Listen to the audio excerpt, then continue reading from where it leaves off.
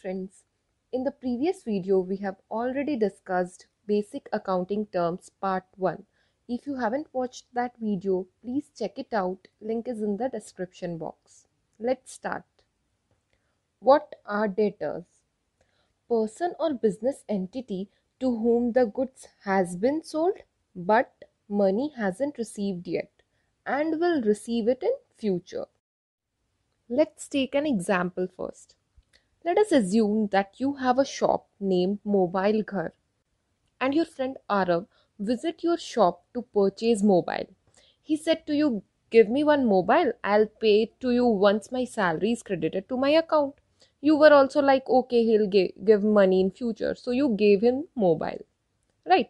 So now you will record this transaction in books of whom? Obviously of Mobile Ghar, right? You are a business person. So you will record this transaction in your books, okay? So in books of Mobile Ghar, Arav will be recorded as debtor, okay? Debtor is any person or business entity.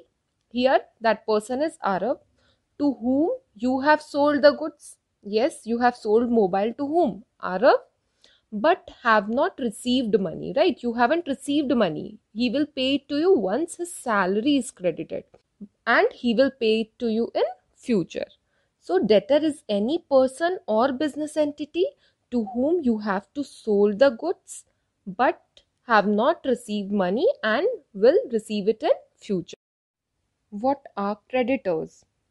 Creditor is a person or business entity from whom you have bought goods but you haven't paid them yet and will pay it in future. Let us understand through example. When you visit your nearby grocery shop, that shopkeeper knows you very well as you often visit his shop, right? So you said to the shopkeeper, please give me a cold drink. My father will pay it to you at the month end. He was also like, okay, take it. Did you pay the money? No, big no. You said that what? Your father will pay it in month end, right? So here, did he give you cold drink? Right. He gave you cold drink on what? On a promise that you made that your father will pay it to him in future, right? Your father will pay that money to him in future. So when this shopkeeper will record this transaction in books of accounts, he'll record you as a creditor. He won't record you by your name, right? He will record you as a creditor. Creditor is a person from whom you have bought goods but you haven't paid them money. You will pay it in future. Now, what are cost of goods sold? The direct cost attributed to the production of goods or services. Let us understand through example. You visit retail outlet to purchase shirt.